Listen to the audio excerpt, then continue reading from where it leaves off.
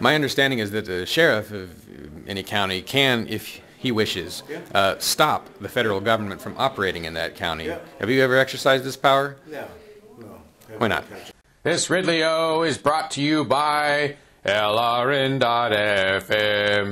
Feds don't want you to hear them. How you doing? Hi. Question for you. Yeah. Which department are you with? Or I'm with Stratford County Sheriff's Office. I don't know if those are called departments, but of the people that you have arrested or imprisoned, how many are just for victimless crimes? Who are you? It's Dave Ridley, RidleyReport.com. Yeah, you're catching me off guard here. Let me put my stuff down. Hold on. All right, thanks.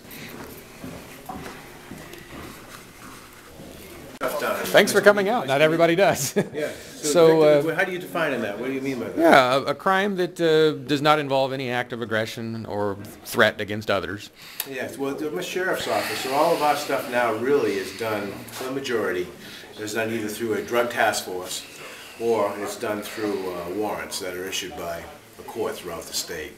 So the chances of me getting into anything that doesn't fall into those categories is relatively slim. But if you want accurate stats on anything out of my office, I can get it for you. Just send me an email. I'll give you one of my business cards. Thanks. My understanding is that the sheriff of any county can, if he wishes, stop the federal government from operating in that county. Yeah. Have you ever exercised this power? No. Why not? We cooperate with law enforcement, federal, state, local, and other county officers. Anything that's operating within the limits of the law, we're gonna work with. Is the division of powers broken down if you're that close with the feds? Sure. Yeah. Wait, the division of you're agreeing that the division of powers is broken down? Yeah, I believe every agency has its own operational level that it operates on. But in this country, cooperation between those levels is extremely important in public safety, so we take that very serious. Under what circumstances, what would the feds have to do for you to intervene? Violate the law.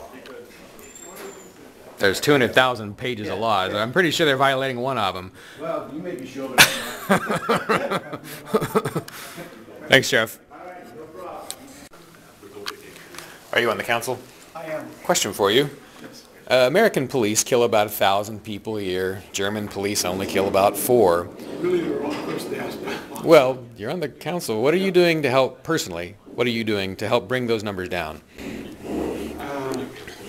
I've been on the council since, I think October, which week was appointed, since the 3rd or 4th monthly meeting. I personally think New Hampshire, I've traveled all over the country, I personally think New Hampshire almost as a role model for a lot of the country. We have one police academy, so that anybody, law enforcement, arrest power, state, county, local, in this state, comes through this one academy. You get the same foundation, the same establishment. My personal history and look at the last 10, 15 years of law enforcement in this state, we don't have the types of errors with law enforcement that others do around the country. With this state and with this council, and the whole purpose of this council is they establish and accreditate police officers, certified police officers. They also remove the certification of the police officer. If the police officer does wrong, breaks the rules, is held accountable, it's met here, right here. It starts here and it establishes the foundation for the rest of the state for what happens here. And it happens every single month. There are hearings.